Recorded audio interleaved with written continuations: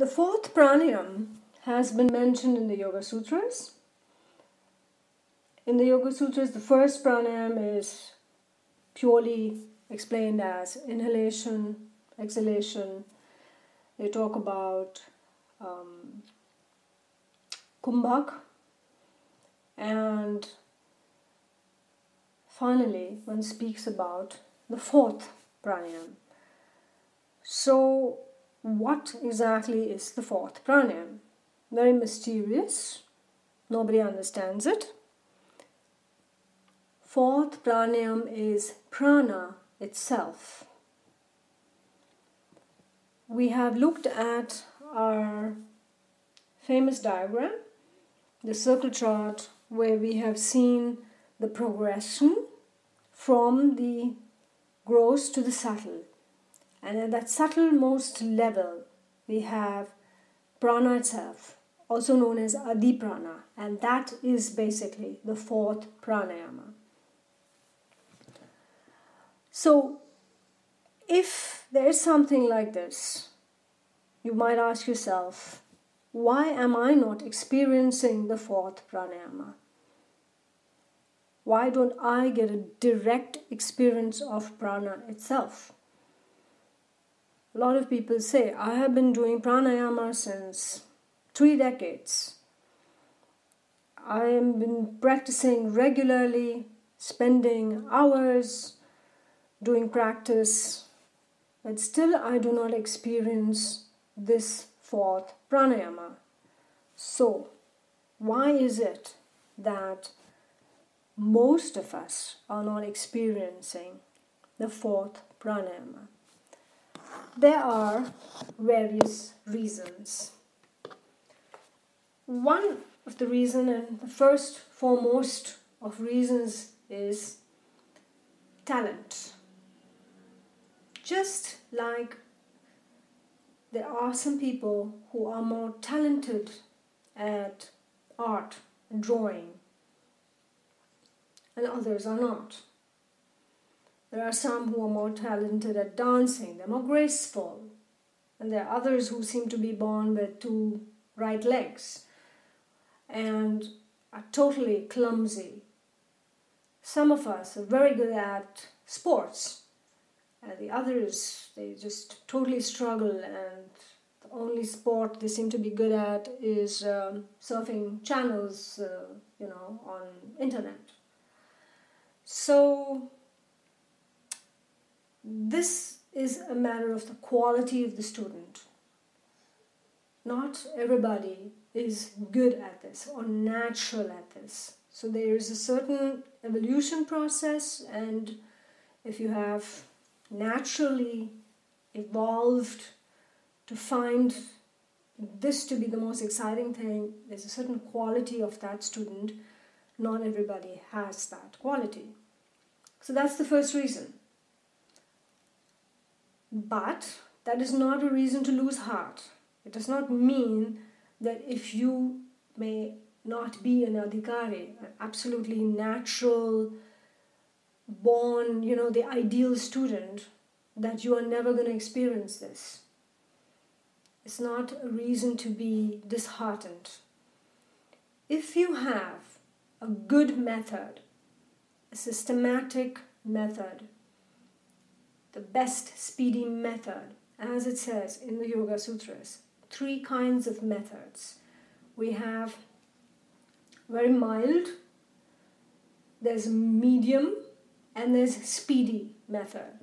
So if you have a speedy method, a method is very effective, very efficient, with that kind of approach, you can get some glimpses of it and maybe even be established in it. So that's a second reason. There's still another reason. Perhaps you do not have a good teacher or a guide. You don't have an appropriate overview, therefore. So that's what you need. You need a good guide, a tradition that provides you with that kind of guidance. So if you don't have a teacher,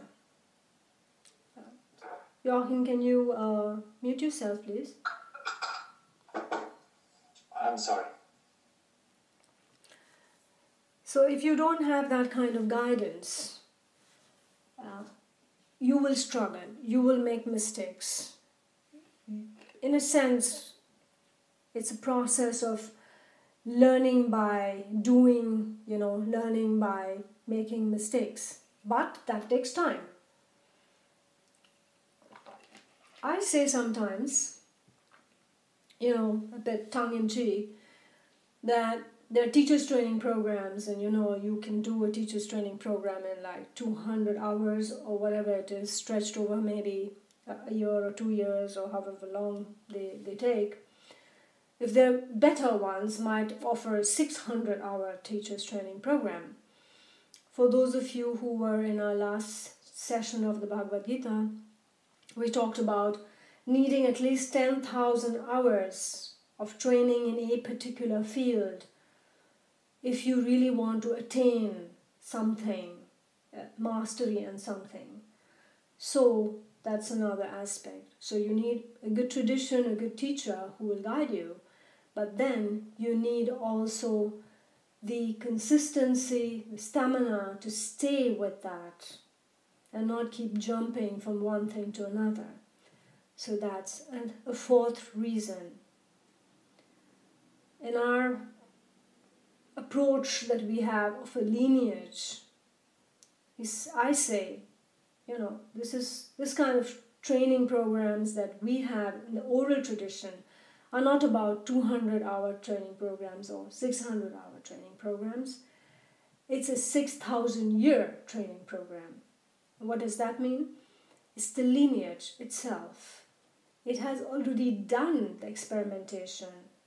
You don't need to do anything, by learning by doing, learning by making mistakes. No trial and error is required anymore. If you have a good teacher, a good tradition, a good method. With that, with these four ideas, you will understand what is required to be able to attain the fourth pranayama.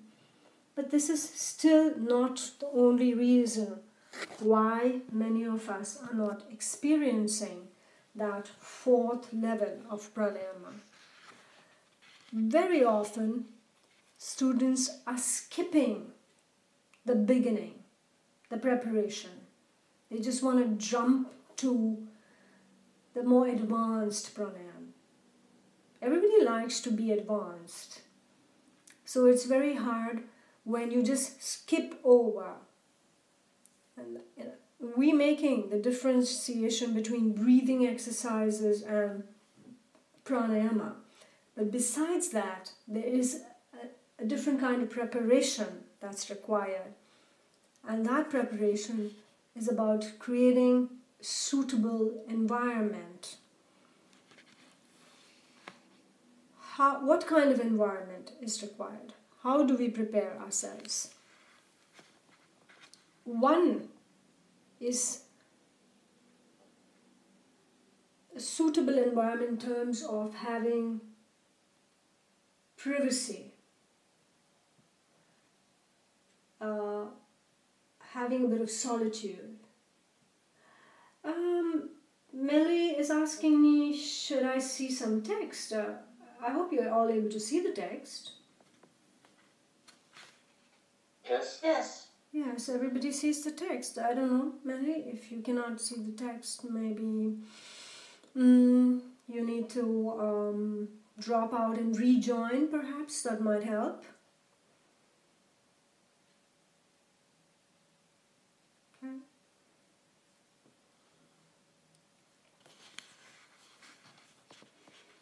I don't know if Joachim can help you. Joachim, perhaps you can just help Millie. Otherwise, if there's anything that you can do for her.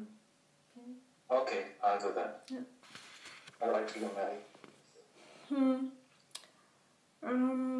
What does it mean, solitude? Solitude does not mean that you need to retire, need to go off to the Himalayas, need to go to a retreat somewhere. Of course, you can do all that. But it doesn't mean that you have to give up everything and just go off and isolate yourself. But what it means is that you need a space, some sort of space in your house, a nice room, or if you don't have an extra room for this, at least a corner in your house that is, has some fresh air, it's not in a very noisy area where you can be undisturbed. And creating that environment, organizing your life around this. Joachim, can you mute yourself again, please? So creating this environment is not always easy. I know I get very often messages from people who says, "Oh, I'm not being supported by my family. Is this an issue?" And I say, yes, you need to have a kind of agreement with your family and explain to people why this is important for you, and have a kind of a contract where you say, okay, give me this time and I do the things that are my duties in the family at other times, but just if I can have that time to do my practice. So creating the environment in the family, in the house, apart from having a space in a room, is of course what is meant by creating a suitable environment. Another thing for pranayama is something that can be often beyond our control, and that is a good quality of air. When we start doing pranayams and the process of cleansing, purification, for certain pranayams like the Kapalabhatis, Bhastrika, as we start elongating the breath, there are many, higher counts or for a longer period of time. You're going to increase the intake of air. If this air is extremely polluted, it will compound the ill effects of air. As you know, poor air quality, polluted air causes a lot of respiratory problems. People end up with things like bronchitis, and asthma and other respiratory disorders. So if you are living in an environment that is extremely polluted, that's a serious disadvantage which cannot be, of course, solved that quickly. You would have to discuss that with your teacher in that case, and then do pranayama practices which are not necessarily involving a higher intake of air. So they may not necessarily be more intense breathing practices, but also practices of pranayama which do not involve more breathing. But this would still be a serious handicap.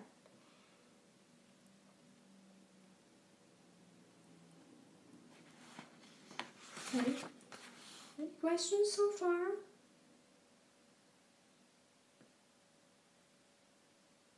Yes. Could you describe, as best you can, what the fourth pranayama should be like? Oh, yeah. Scott, that's a tough one. What it should be like,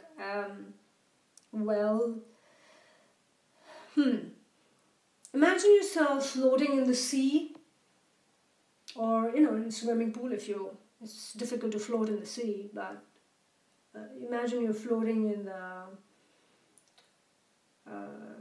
swimming pool.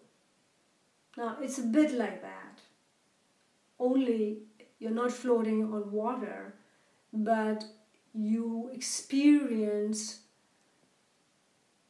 being a part of consciousness, and this consciousness is in you, around you, everywhere, like you would be if you're floating on water.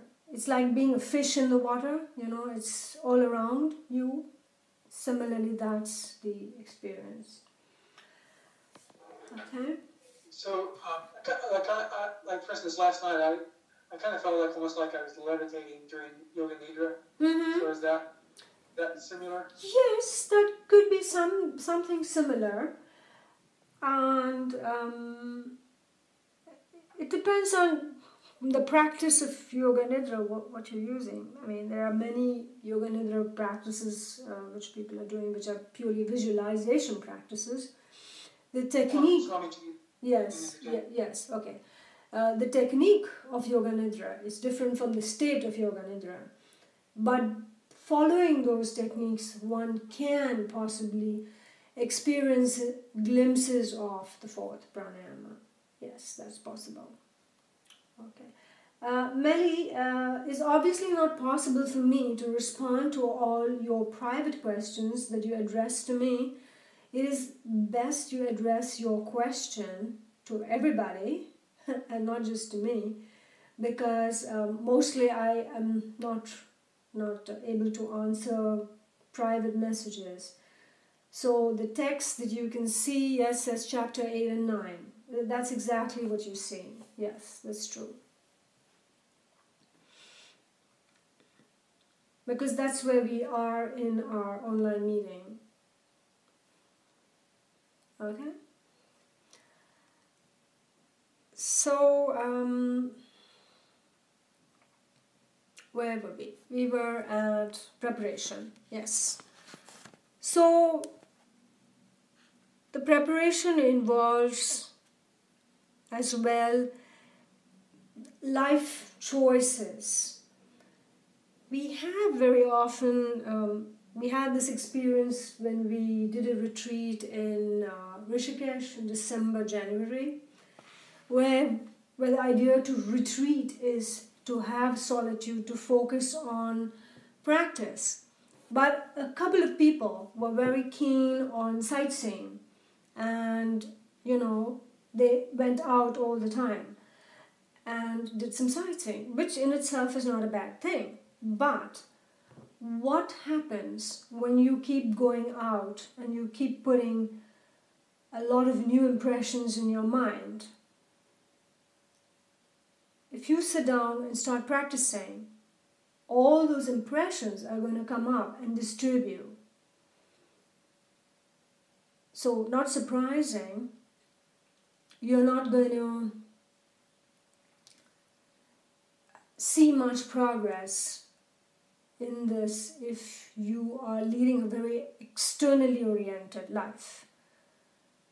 Which means that if you do want to really go deeper into these, you need to make certain life choices, lifestyle choices, and of course not everybody is ready to do that. It does not mean that you need to isolate yourself, but an excessive lifestyle can be counterproductive. So to experience really progress in life, a quiet life, well-selected companionship, if I can put it this way, would be appropriate. How you use your energy, how you relate to people around you, this makes a big difference. The company you keep. So,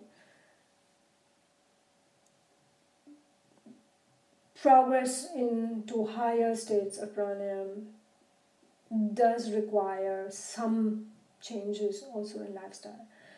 Merely practice without changing anything else in your lifestyle is perhaps not going to be that useful. Okay, Shanta, this is still not available because this is the book I'm writing. It's called Mastering Pranayama. And so you're going to have to wait for it for at least another 6 months. And then you can get yourself a copy of it. And Shibu says, I'm not interested in anything, nothing attracting for me. Okay, That's good. But on the other hand, Shibu, I would say that isolating yourself completely, the other extreme, may not always be also the best thing to do, because ultimately we are social beings. We need to find the right balance. Okay? So that's something to watch out for. Keeping the right company which is supporting, which is encouraging, is important. We call that satsang. That's why we say satsang is very important.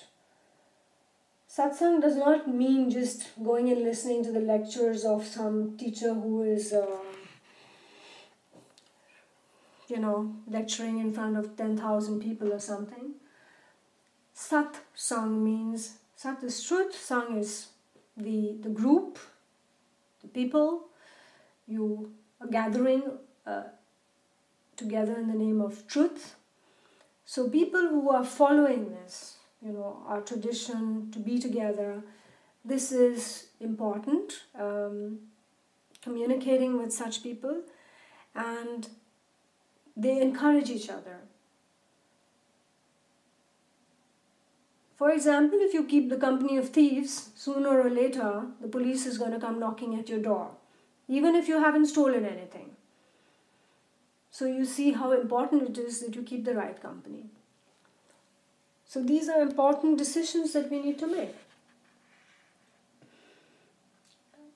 Aranka says, difficult to be stable all the time. Yes, it is. It is not easy to maintain or keep the balance. And if it were, not just for you, for everybody, if it were easy, just a rule that you follow, everybody would be advanced yogis. But we are not all advanced yogis. And the reason for that is to balance this. To maintain this balance is very hard. Sometimes it's called the razor's edge. To get that balance is hard, because it's always, we tend to fall onto either extremes. Either we get into excessive external, excessive internal. If we go too much outside, we dissipate our energy. If we go inwards, we can end up feeling very depressed and dull, which can also be very, very difficult, right? So this is hard to maintain, this balance, but it is one of the most important things to keep the right company, satsang. Another thing is associating with teachers who guide you. Of course, we mentioned that earlier, to have the right guidance. So that will strengthen your discipline, keep you on track. A good teacher will caution you when sees you going off track. So this is also very important. So you see, there's so many factors. There's so many factors already, and I've not even finished. One of the most important factors is sexuality and how to conserve energy over there. Now, it doesn't mean that we all have to become celibates. We are not monks, nuns, and that's not even necessary to become a monk or a nun and become a celibate. Most of the time, celibacy can be rather forced, and repressing the personality can be harmful.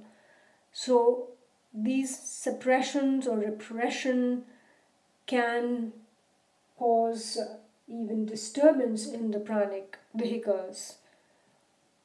Rather, having a healthy relationship with your partner is much more, struggling to find the right words now, is healthier, is something that will be useful in the long term to maintain a healthy lifestyle, mental balance, and help conserve your energies. You will not dissipate your energies. A promiscuous lifestyle, for example, can be also extremely harmful, just as suppression or repression is. Okay? Radhikaji, Yes? could I, just in addition, kind of in going along those lines, also, is there some elements of bhakti that are important? An emotional corollary to pranayama, to experiencing the fourth prana. I mean, for instance, just attempting to be a really loving person in general, does that accentuate the development of that? Yes, of course, of course. You see, bhakti has sort of two meanings. Most people, when we talk about bhakti, understand bhakti to be singing devotional songs, prayer, which is also bhakti. These are, you can say, the tools or the instruments of that path. But these are external. Bhakti, internally, that bhava, that mood of devotion which arises spontaneously, that is like a nectar, that is like amrit, and that is then also experienced as the fourth pranayama. You experience that when, as I told you, you're floating in the sea of consciousness, in the sea of prana.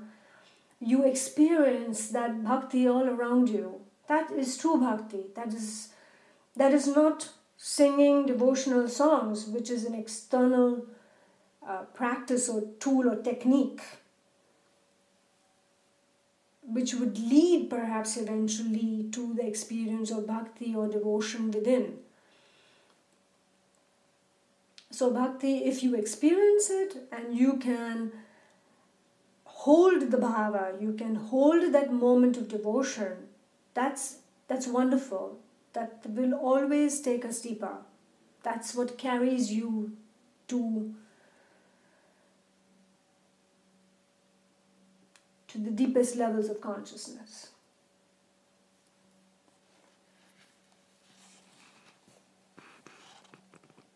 So the regulation of all urges, and this is, I've made special mention of the sexual urge, but this is not the only urge that needs to be regulated. We also have sleep. Regular sleep patterns are very important. And I know that's getting increasingly difficult these days. The last thing we do when we go to bed is check our mobile. The first thing in the morning we do is check our mobile. And if you don't put the mobile out of the bedroom, then some of us check our messages even at 2 and 3 in the morning and answer something on WhatsApp. So it's getting increasingly difficult to have regular sleep patterns. We tend to sit up watching movies or games or something, or you have to get up really early, so you set an alarm to go to work. You end up getting too little sleep and build up a sleep deficit. You end up compensating on weekends, and that ends in sloth. And the sleep habits, the sleep patterns are really irregular. It's hard, I know, to adjust in our modern life, but trying to bring in some regularity in our sleeping habits and getting a healthy amount of sleep is important. For most people, 7 to 8 hours of sleep is good. A good quality sleep. If you sleep too long, you might feel tamasic, you might feel heavy, dull, experience sloth. If you sleep too little, you get irritable, you get impatient and snappy. So the nervous system is irritated. So maintaining that, again, is a balancing act. It's not easy. It has to be adjusted with family, with friends, with obligations that you have, for example, at work, or people who are traveling have difficulties.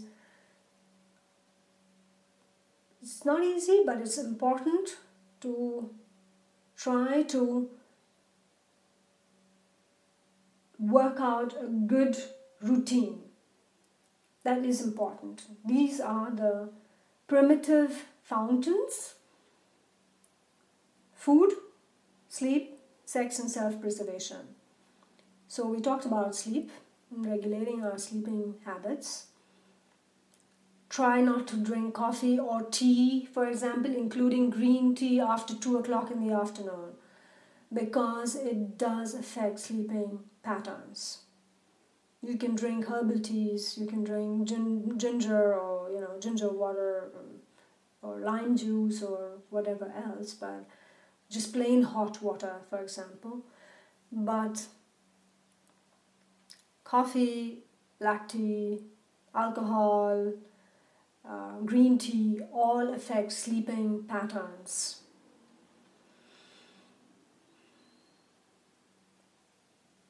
Another of the primitive fountains, we spoke about sleep. The main one, the big one, the one that we always have so many questions about is food. What we eat has a tremendous impact on our practice. A lot of people are not aware of the importance of this. We have 3 kinds of foods: sattvic, rajasic, and tamasic. When we talk about diet here, we are not referring to healthy diet as in for normal healthy people.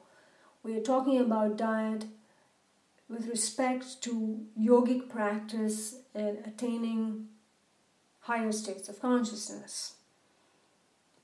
So it is important then that the food we eat is not too oily, not too spicy. It's not tamasic. It should not be tamasic nor rajasic. As far as possible, it should be sattvic. Tamasic foods include things like frozen foods, processed foods, old, stale foods, alcohol. All these are tamasic.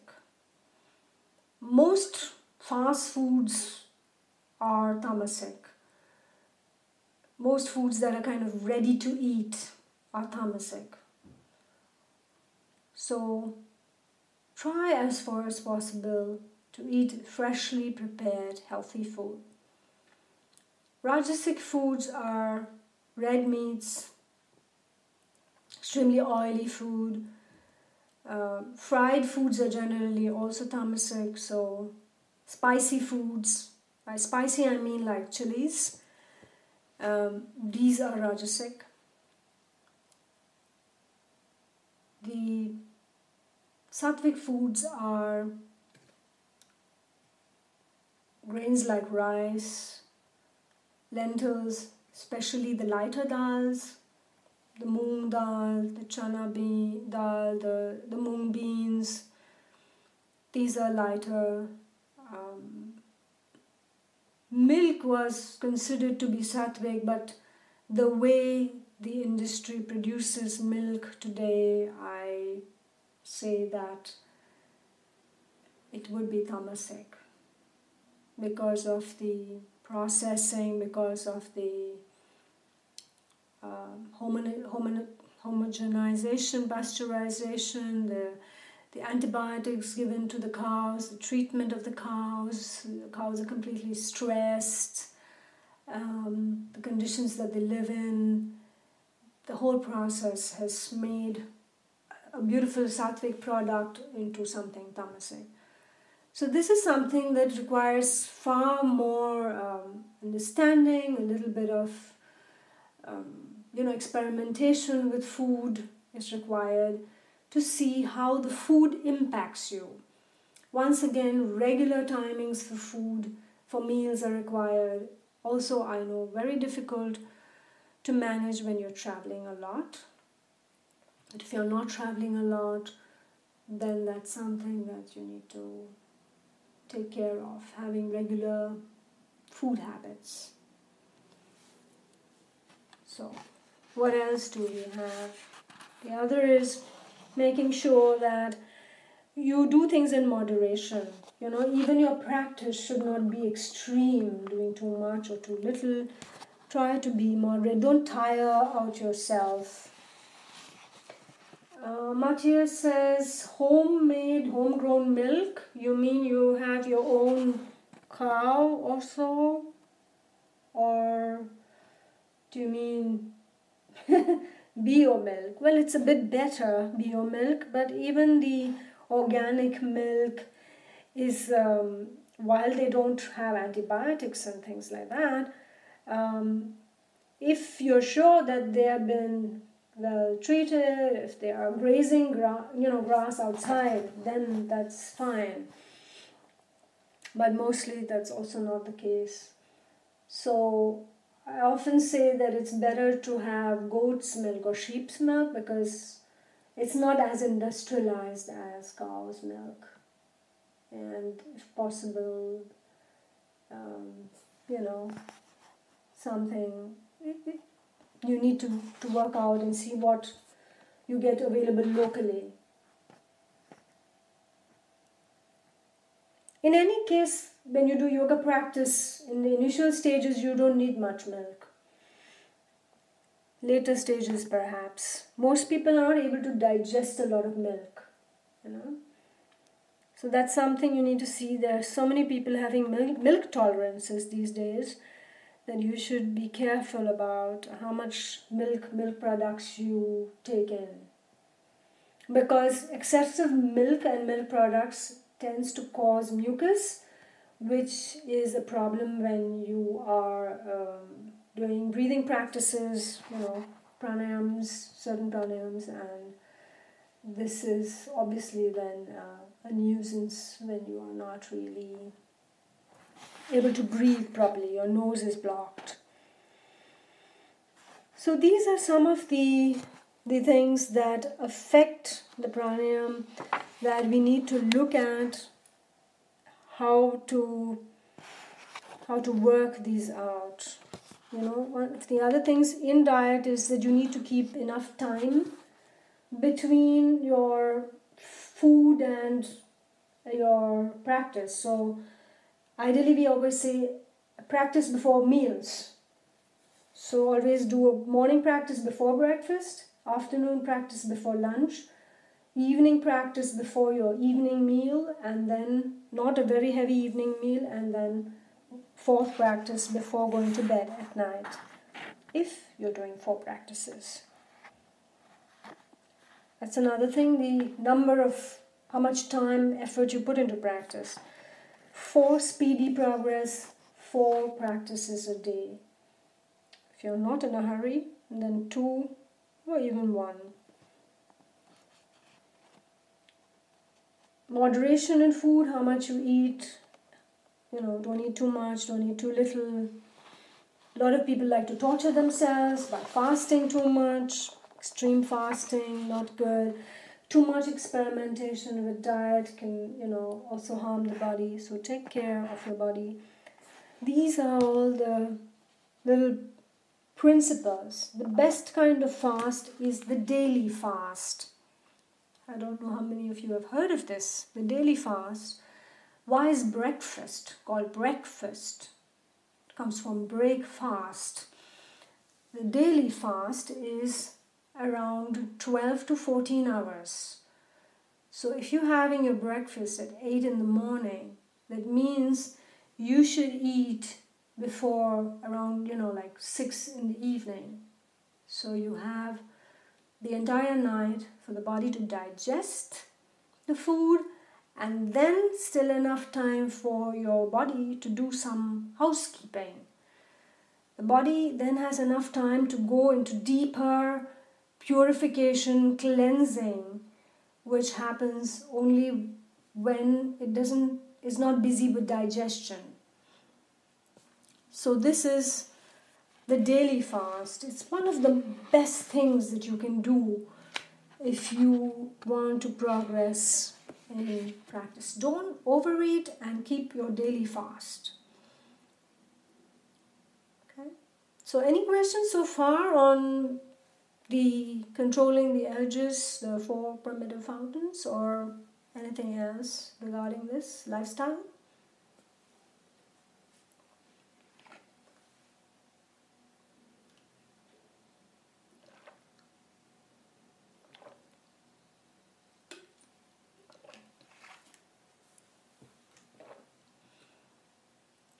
How can we control the self-preservation aspect, or how is that like something to be mindful about in the practice? Exactly. Then nobody can control it. Control is not possible. Yeah. The moment you talk about control, you're basically talking about suppression, repression.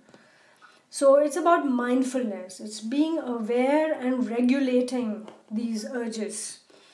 And so we say, the celibacy can become an issue if you have not satisfied these desires. Then celibacy ends up being hypocrisy.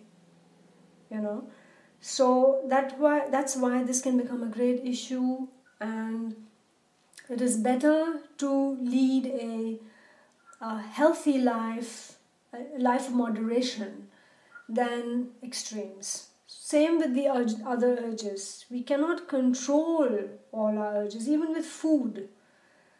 If you have a desire to eat certain things, sweets, chocolates, all these things, to a certain extent we can regulate and compensate. Certain things are extremely harmful, so if you end up being a drug addict, alcohol addict, obviously these are extremely harmful and you have to stop. You have to stop at some point of time. You have to go through that process. Or if you want to give up eating meat because you have seen the effect of meat on your practice, vegetarianism is not 100% required, but you may observe the effect, the impact of meat in your meditation. It requires a certain finer understanding of the mind, requires greater observation and sensitivity to experience this difference. But even there, you need to compensate with something. So good food, if it's vegetarian, you don't need the non-vegetarian. If you're having enough proteins and having a good diet, then you will not miss that. So all these are things that can be managed. So I guess the 4th fountain, the self-preservation fountain, is only something you can observe and within yourself how you are it's like a reflex action more than a conscious thing, isn't it? Yes, fear is deep rooted in us. Yeah. Partly it's not only about self-preservation as in death, but many other aspects. We see our fears when we have fear of growing old, fear of losing the loved ones, fear of loss of whatever is important to us. The fear is not merely about the physical death. The fear comes from the ego, the imagined death of a false identity. So when the false identity thinks, this is somehow harming me, it kicks in and you experience a tremendous fear. If you have the idea of being very young and wonderful for the rest of your life, and this idea is suddenly being questioned when you see your first grey hair, then that fear kicks in. That is also self-preservation. And what this means is that we are not flowing with nature, but we are fighting it. And this kind of fear is something we observe And at the unconscious level, as these come up, we let them go, we are able to deal with this fear. It doesn't completely go away, but it loses its hold over you. Yeah. Yes, Aranka, fear of losing old habits. What are habits? Mostly they are coming from ahankara or from manas. A manas that is developed certain habits, like the indriyas have created certain habits. You don't want to change them. Or from ego, these are habits of how you behave, and these are identities. So ego does not want to change these. And so these are deep-rooted fears coming from, that's what the rigidity is about. But one thing is very clear, that without this kind of preparation, you are not going to experience and be able to be established in that fourth pranayama. That is prana itself. So no preparation, no progress. So one of the great secrets to mastering this final pranayama, the fourth pranayama, is the power of attention. And it's learning to shift the flow of breath at will. We have done Nadi Shodhanam, and you can see it now. We had done it the last times when we did it using Vishnu Mudra. We talked about how you use this Vishnu Mudra where you bend your index finger and the middle finger and use the thumb as well as the ring finger to open and close the nostrils. And we saw the 3 variations of Nadi Shodhanam, and we always started with the active nostril, exhaling and inhaling from the passive. And that was the first variation. And the second variation, you exhaled from the active and inhaled from the active again. And then you did it with the passive. That was the second one. And then third is inhaling, exhaling from the active nostril, and then after 3 rounds doing it with the passive nostril. So these are the 3 variations, and we always did it with Vishnu Mudra. Matthias does it with another mudra. I don't know what mudra you're doing it with. What is this other mudra? And why do you have another mudra? Why do you need another mudra?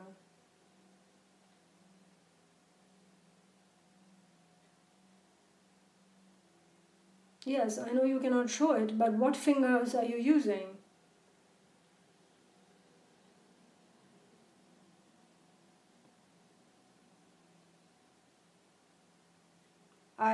I'm not aware of any other mudra that one does or any other things that one does with Nadi Shodhanam, and I do not see any reason. Index finger, I see, okay, that's that way. I only find that version far more uncomfortable to do. Yes? I find that version far more uncomfortable to do because you need to put your hand much higher up, your arm much higher up. Okay? And it is, it's very uncomfortable. And how long can you keep your hand in that position? But yes, okay, you can use that as well. It is a different version of the Vishnu Mudra. I personally would not recommend it because I think it's far more difficult to keep your hand up. If you use Vishnu Mudra, in between, you can also just keep your hand a little lower and it doesn't pain. If you put the ones that you and Patricia are talking about, your arm starts paining. What has been your experience with it?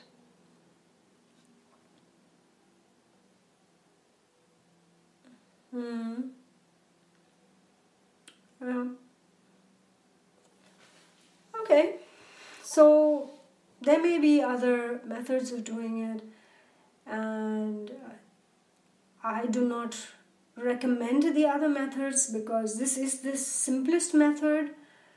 I certainly do not think that using sticks is a good idea. Yeah, there are people who also use cotton wool and things like that. It's just making things more complicated.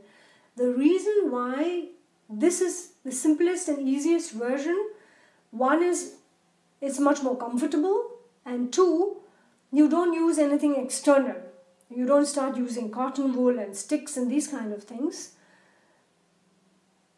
because you're not going to do this for a long time. If you're planning to use this for a long time, fine, you can use all these external things. But we don't want to use this for a long time. You're just using the Vishnu Mudra method only to get the hang of the 3 different methods. We discussed in the session when we did Nadi Shodhanam how the changing of the nostril in variation 1 is there's much more movement. In the second variation, there's less movement, as you can see here. And in the third, there is very little movement. You're just spending most of your time with the active nostril and then with the passive nostril. And so the movement is decreasing. And once you have mastered this, and you don't need, for technical reasons or mechanical reasons, you do not need to use your hands anymore. You've mastered that technique. Now you can focus purely on the point of focus, which is the nostril point here and here. Just outside the active nostril and just outside the passive nostril, whichever is going to be, or the other way around. So that's going to be the focus of attention right there, in this bit here, going from here to here and here to here, from left nostril to right nostril and back. And that's where your focus should be. If you start using pure attention to do that, because now you've let your hands be in Jhana Mudra on your feet, on your knees, and now use your mind only to pay attention to the flow of breath from your right nostril, just at the point outside the right nostril. And then shift your attention to the flow of breath to your left nostril. You will observe a tendency to do this, to breathe in and go up. You will visualize, to breathe out, you will visualize going out. Do not do that. Do not do this. All you have to do is move from left to right to left, in that point in front. That's all you need to do. So that eventually you can rest here between the 2 nostrils. So you saw where it went. Now you have dropped your hands, fingers. You're not using any mudras. You're keeping your hands on your knees in Jhana Mudra. And all you're doing is using your mind, paying attention to the flow of the breath and moving your attention from active nostril to passive nostril, and from passive nostril to active nostril. Okay? What are you doing? You're training your attention to be one-pointed. That's what you're doing.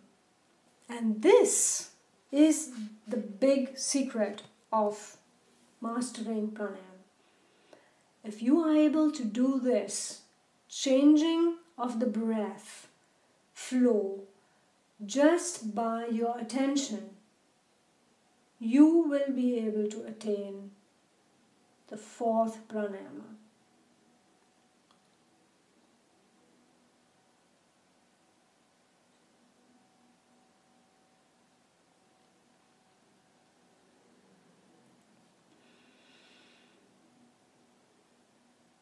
Arank asked if you can do more than 3 rounds. It's not necessary. It's not necessary to do more than 3 rounds, because if you're inhaling and exhaling for a larger length of time, you're going to be needing so much time to do all these practices that you are never going to get to your object of meditation. You're going to make it extremely complicated if you do more. There's already a lot happening here. If you look at it, look at the amount of things you need to master. You have to know which is your active nostril. You have to know which is your passive nostril. You have to move between these. You don't have to keep a count. I have mentioned before that by the time you come to Nadi Shodhana, you should have elongated your breath without count. You should have a feel of how to do this without counting. That you just have a feel for a long, smooth, silent breath without extended pauses. Okay?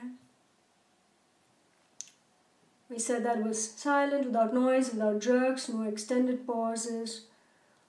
And when you have mastered all this, then you're ready to start with Nadi Shodhana. So here, when you're doing this now without Vishnu Mudra, you do not even need to count. You just have a feel of it, and your mind, your attention is always at the nostril, feeling the flow of the nostrils.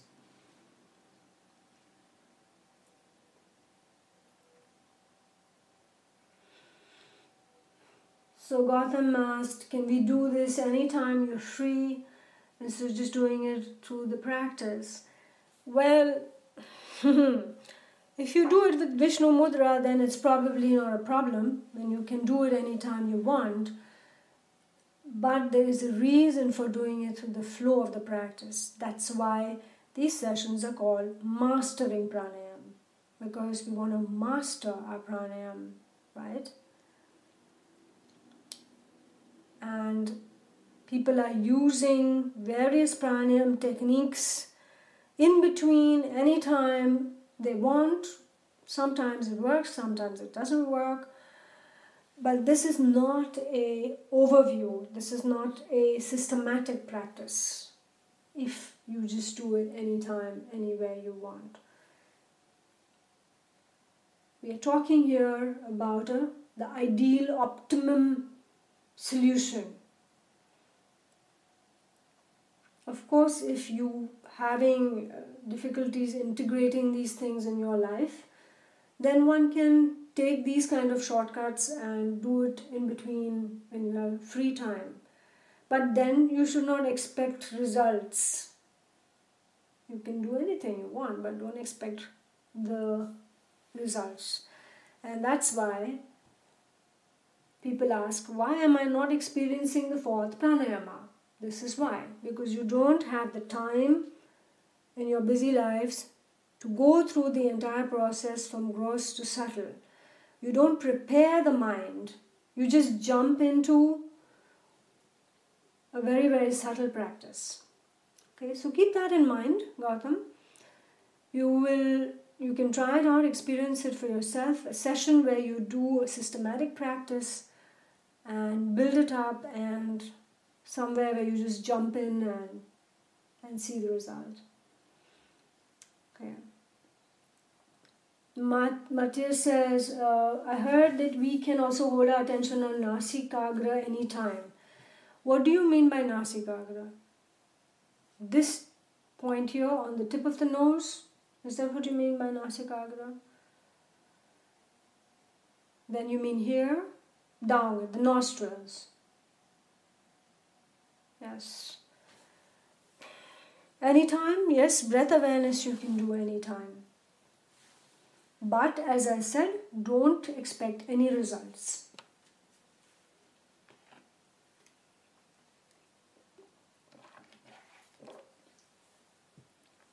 It's like people who study, if you're studying for an exam and you were studying systematically, going chapter wise, and you go and, go through the whole syllabus, whatever you are studying systematically, it's a different approach.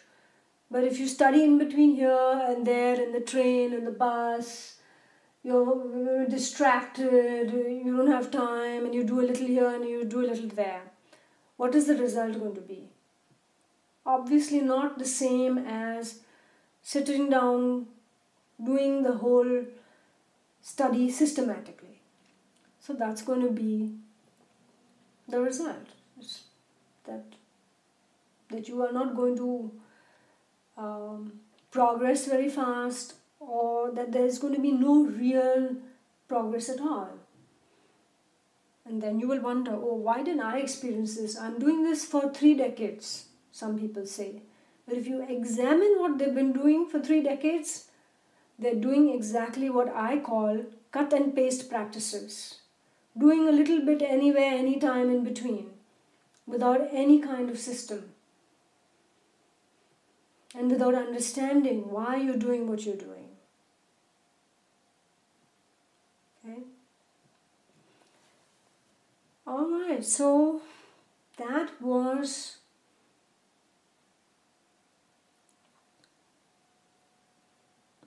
the big secret.